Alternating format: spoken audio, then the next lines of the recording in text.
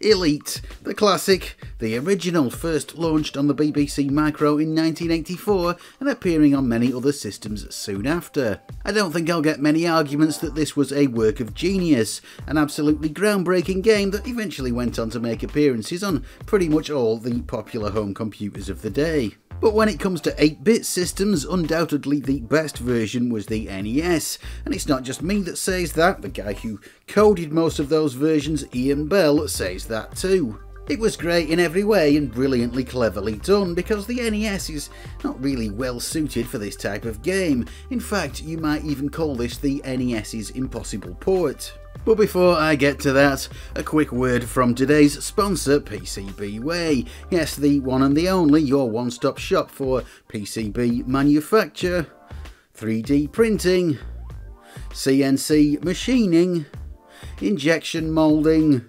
assembly, all kinds of stuff. If you're a fan of classic gaming, you'll know that messing around with the original hardware is tons of fun, and PCBWay has your back here with a whole load of ready-to-go retro projects shared on its website. Like this build-it-yourself cart reader, which may come in handy if rumoured beta versions of NES Elite ever come to light. And you'll be surprised at just how inexpensive it is to get going with custom PCBs. Prices start from just $5, and with a $5 coupon for all new users, you might find your first project costs you next to nothing. Anyway, thank you PCBWay, hit up that link in the description if you'd like to know more.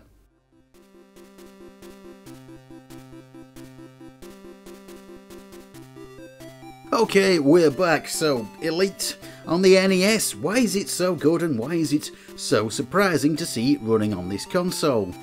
Well, for a start, as I've already established, Elite pretty much anywhere is amazing. A fantastic space trading adventure crammed into very low spec game systems.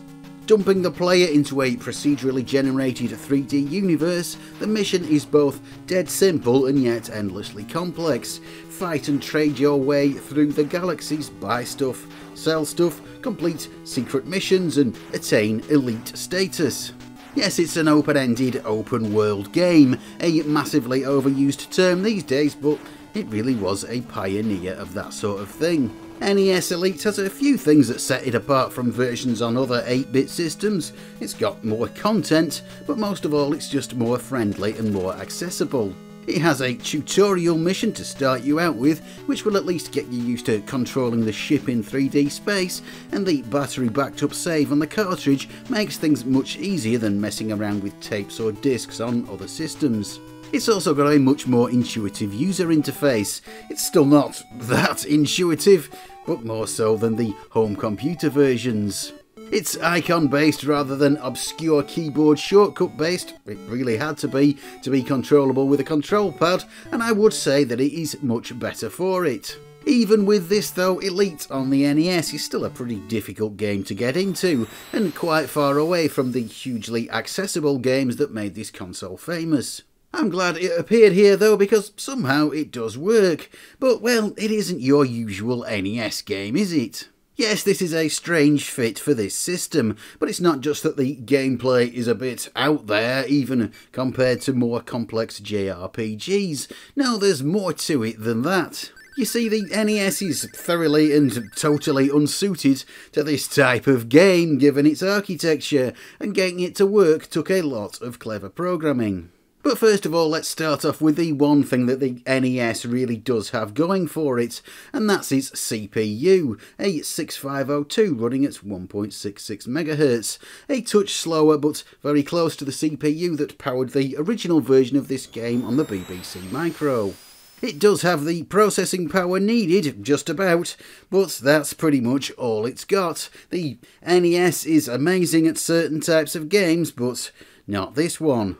First off, let's talk about tiles, as in T-I-L-E, just to dispel any confusion. Yes, the NES is a tile-based system. It's based around blocks of ready-made graphics like these here. You could also call them characters. These are the tiles or characters that make up all the graphics in Super Mario Bros., the whole game. By default, the NES stores 512 of these tiles in their own separate section of the game cartridge called Character ROM. Now this is a little odd compared to pretty much every other game system from this era. Many also used tiles, but storing them separately on the cartridge is an unusual quirk of the NES's architecture. Unfortunately, it also makes a game like Elite completely impossible. Why? Well, you can't construct the 3D graphics in this game with ready-made tiles.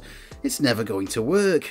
512 graphics tiles is not anywhere near enough to draw every possible angle, every possible configuration of lines that you're going to get in a game like this.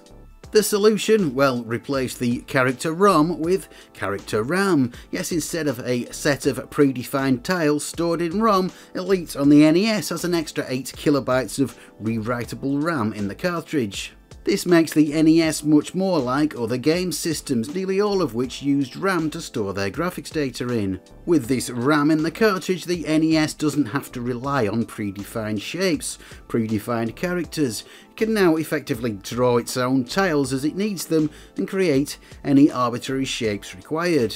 This extra RAM is not that unusual with NES cartridges. Loads of games have enhancement chips built into them to increase the system's capabilities. The Bard's Tale here uses the exact same setup as Elite, and so did quite a few others. This helps to make the game possible, but it's not the really clever part.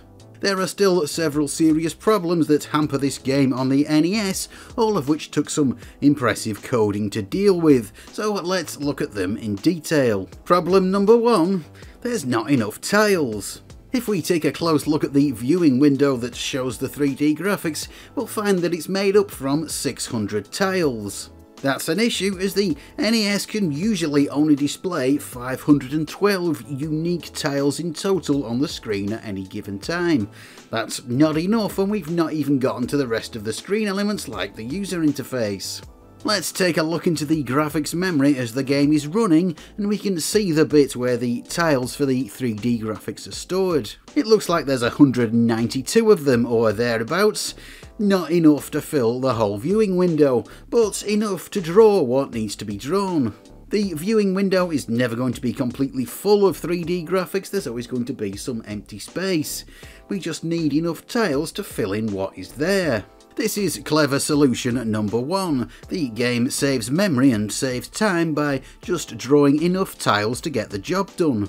The other stuff in the viewing window, the stars and what have you, they're just sprites made up of just 1 or 2 tiles repeated all over the screen. Problem number 2, actually drawing all this 3D stuff.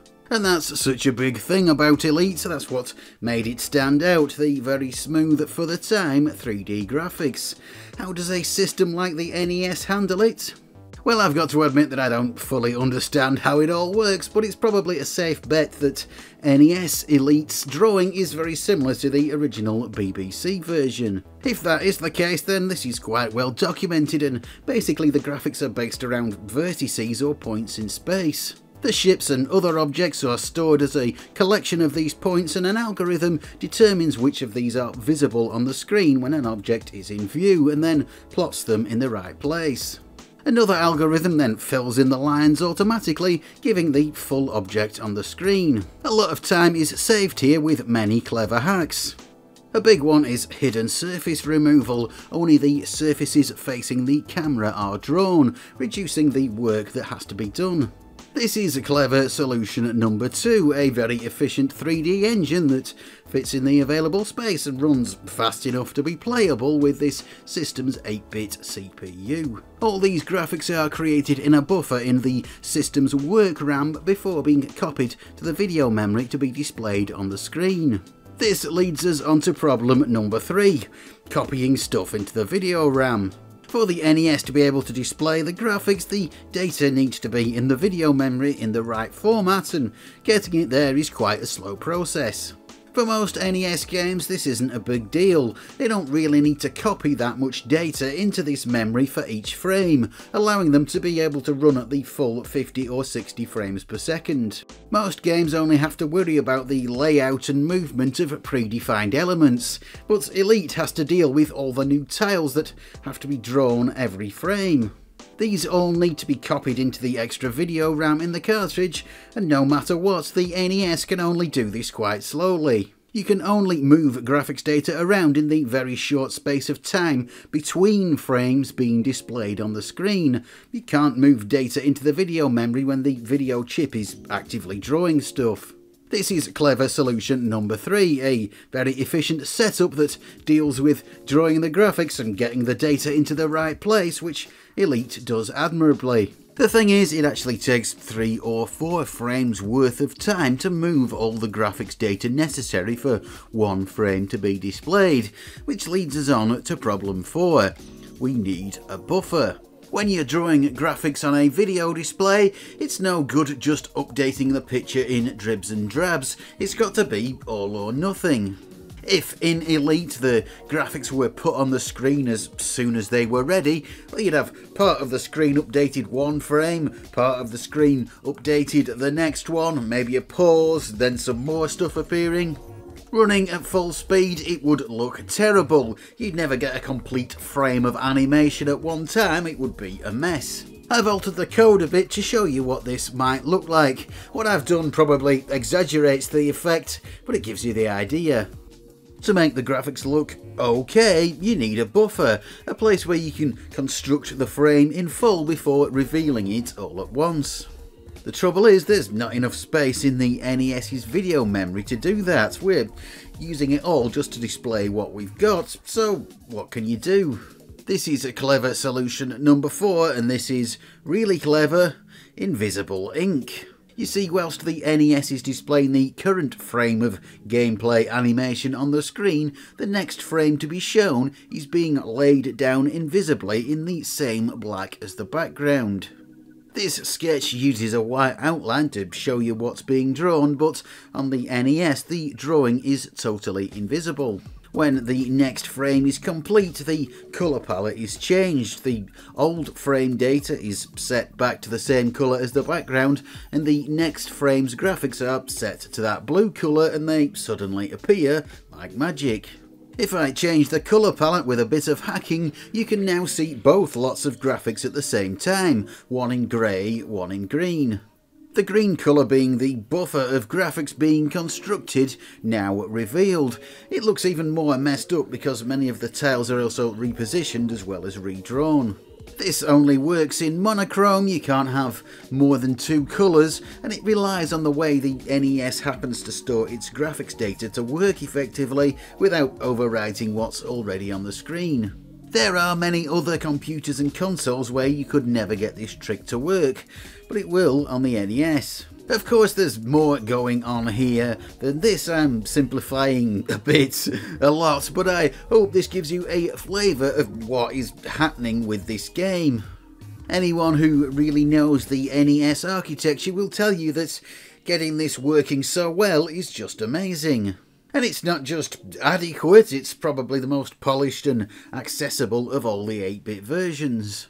Yeah, enormous credit to the programmers. I keep talking about Ian Bell here, but there's also David Braben as well, Elite's other creator. I don't know who exactly did what, but Ian Bell often gets the credit for NES Elite as he talks about it on his website. This game never left PAL territories, and unlike many other PAL exclusives, this game won't work on a real NTSC console, and there doesn't seem to be any other version publicly available that will. This is, I'm afraid, the result of trying to run this game in NTSC mode, but there is reputedly an undumped prototype of a real working NTSC version, but the only evidence of it is some very shaky footage on YouTube. Is it real? Is it the full game? Well, I don't know, but porting Elite to NTSC consoles could have been very difficult because of some subtle but significant differences in the way the systems work. In short, PAL consoles can copy way more graphics data per frame. Could this have been the final straw for NTSC machines? Is this why it never made it to the USA? Could this really be the impossible port? Well, I don't know, but I think there are plenty of non-technical business reasons why this never saw the light of day in the USA. It was already a bit of a stretch even in the UK, where Elite was a much better known name. Anyway, that's enough of this. For now, I will leave it there and say thank you so much, as ever, to my very generous patrons. If you too would like to join them, there is a link below. That would be amazing. If you do have the actual version of Elite that works on NTSC machines, well, do let me know, but the one that actually works on real hardware. I know there is a version that Ian Bell put out on his website that purportedly works in NTSC consoles, but it only works in inaccurate emulators. Anyway, let's leave that there. I'll say thanks for watching, and I'll see you next time.